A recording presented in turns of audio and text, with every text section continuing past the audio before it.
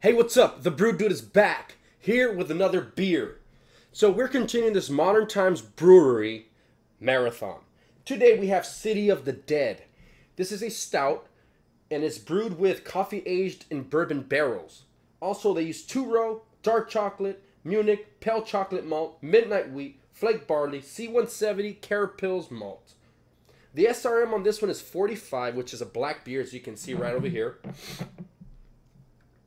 30 IBUs, and the final gravity is 1.018. So it's going to be a fuller beer. I'm guessing about medium. Beer with natural flavors. Alcohol 7.5% by volume. So it's not a huge stout, but it seems that it's going to be a very complex one. So the appearance on this here is obviously dark black, opaque, no light, anything. Brown head. It's creamy, almost as if it was kind of like whipped. The aromas are coffee, a little lactose, kind of like milk. Sweet, almost like a coffee house, like if you're having some kind of cappuccino or latte. With a little chocolate in the back note. But the most important thing of all of this is how it tastes. So let's taste it.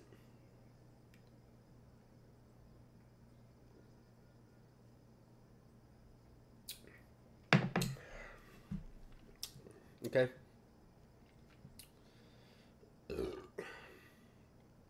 Alright, so you're starting off with the coffee right up your nose. The coffee, you smell it, you taste it, the bitterness of the roast, and I don't taste so much of the bourbon, but they say it's aged in bourbon barrels.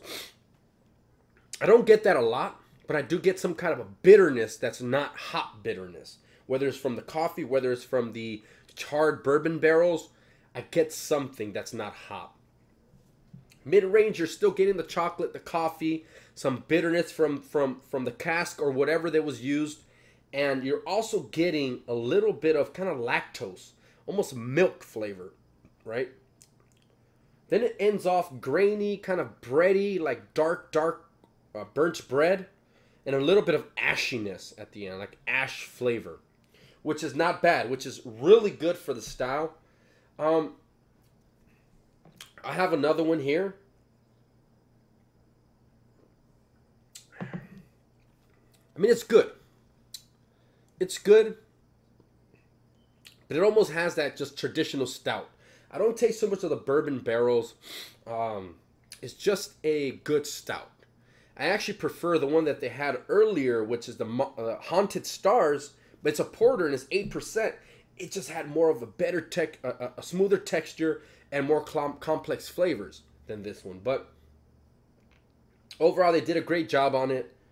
I got it at Bevmo, actually. I couldn't find this one in Total Wine, so I got it at Bevmo. It's okay. It's not the best stout I've had, but it is a good one.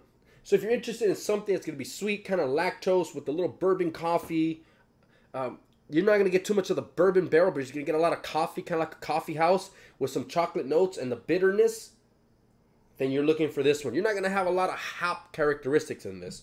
More of the chocolate, coffee, and bitterness. If you like that, go ahead and find it. Thank you for watching, subscribing, and liking. And with that said, the Brew Dude is out.